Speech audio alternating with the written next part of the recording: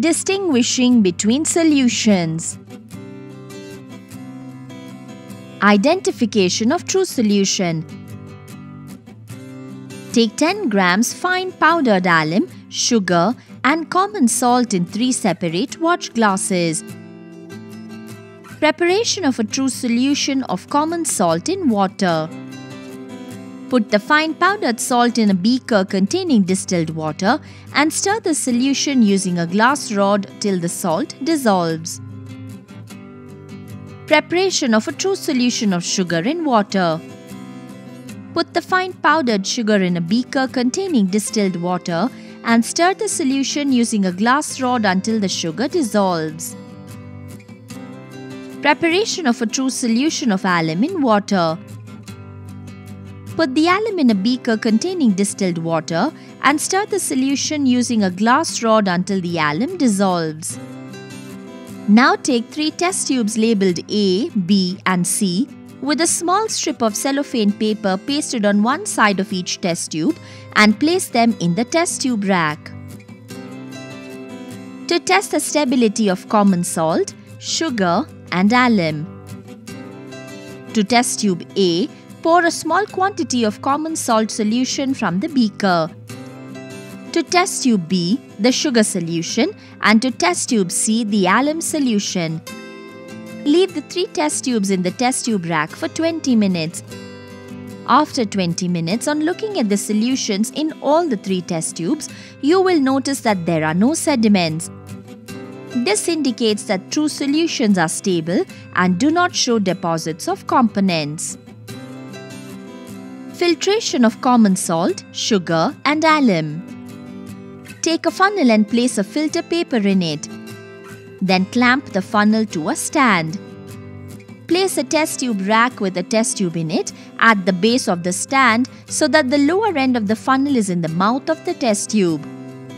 Pour some salt solution from test tube A through the funnel. A clear filtrate is obtained with no residue left in the filter paper.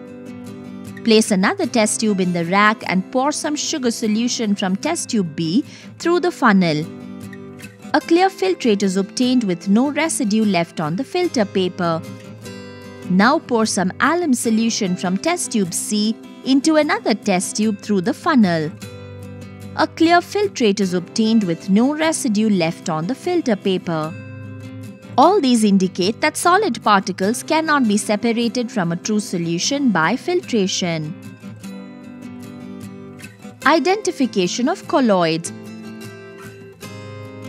Take 1 gram starch powder and 1 gram egg albumin in 2 separate watch glasses.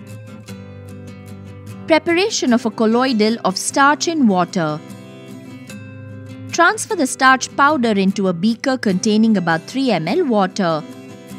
Mix the solution using a glass rod. Heat another beaker containing distilled water over a Bunsen burner. Pour the boiling water into the beaker containing starch. Stir it well using a glass rod and then cool it. Transparency.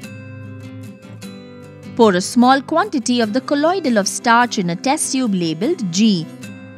Paste a small strip of cellophane paper on one side of the test tube and view it from the other side.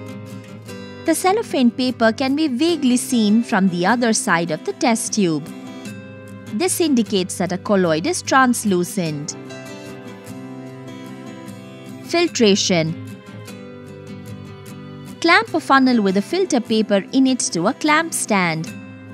Pour the colloidal of starch from test tube G through the funnel into a test tube below the funnel. A translucent filtrate is obtained and there will be no residue left on the filter paper. This indicates that components causing colloid cannot be separated by filtration. Stability. Take some colloidal solution of starch in a test tube and leave it in a test tube rack for 20 minutes. No change is observed. This indicates that colloids are stable. The solute particles do not settle down even after lapse of time. Preparation of a colloidal of egg albumin in water. Transfer the egg albumin in a beaker containing about 5 ml distilled water. Mix the solution using a glass rod.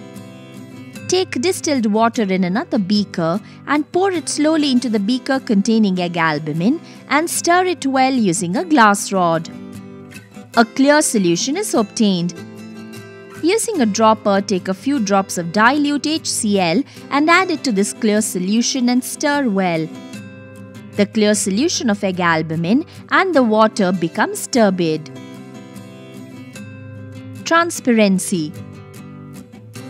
Take some colloidal of egg albumin in the test tube labelled H with a small strip of cellophane paper pasted on one side of the test tube. Now view the test tube from the other side. The cellophane paper can be vaguely seen from the other side of the test tube. This indicates that a colloid is translucent. Filtration. Clamp a funnel with a filter paper in it to a clamp stand. Then pour the colloidal of egg albumin taken in the test tube H through the funnel. A translucent filtrate is obtained with no residue left on the filter paper.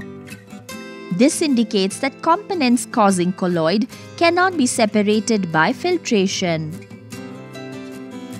Identification of suspensions. Preparation of a suspension of chalk in water. Take 10 grams of fine chalk powder in a watch glass, transfer this into a beaker containing distilled water and stir the solution using a glass rod. Transparency. Pour some of the chalk suspension in a test tube labelled E with a small strip of cellophane paper pasted on one side of the test tube. View the test tube from the other side. The cellophane paper is not visible from the other side of the test tube. This indicates that a suspension is opaque. Filtration. Clamp a funnel with a filter paper in it to a clamp stand. Now pour the chalk suspension from the test tube E through the funnel into another test tube at the base of the funnel. A clear filtrate is obtained with chalk particles seen in the filter paper.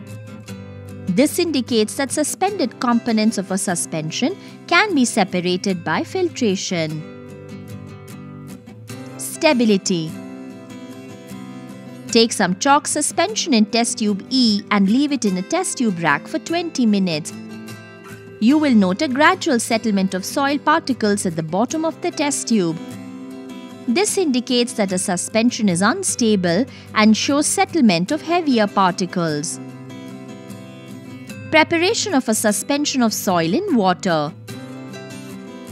Take 10 grams of fine sand and soil in 2 watch glasses. Transfer the soil into a beaker containing distilled water and stir the solution using a glass rod. Transparency. Pour some of the soil suspension in a test tube labelled F with a small strip of cellophane paper pasted on one side of the test tube. View the test tube from the other side. The cellophane paper is not visible from the other side of the test tube. This indicates that a suspension is opaque. Filtration. Clamp a funnel with a filter paper in it to a clamp stand. Now pour the soil suspension from the test tube F through the funnel into another test tube at the base of the funnel. A clear filtrate is obtained and soil particles are seen on the filter paper. This indicates that suspended components of a suspension can be separated by filtration. Preparation of a suspension of fine sand in water. Transfer the fine sand into a beaker containing distilled water and stir the solution using a glass rod. Transparency. Pour some of the sand suspension in a test tube labelled D with a small strip of cellophane paper pasted on one side of the test tube. View the test tube from the other side. The cellophane paper is not visible from the other side of the test tube. This indicates that a suspension is opaque. Filtration. Clamp a funnel with a filter paper in it to a clamp stand. Then pour the sand suspension from the test tube D through the funnel into a test tube at the base of the funnel. A clear filtrate is obtained with sand particles seen on the filter paper. This indicates that suspended components of a suspension can be separated by filtration. Stability of sand in soil. Pour some of the sand suspension into test tube D and soil suspension into test tube F. Leave these in the test tube rack for 20 minutes. Now observe the test tubes together. You will note a gradual settlement of soil particles at the bottom of both the test tubes. This indicates that a suspension is unstable and shows settlement of heavier particles.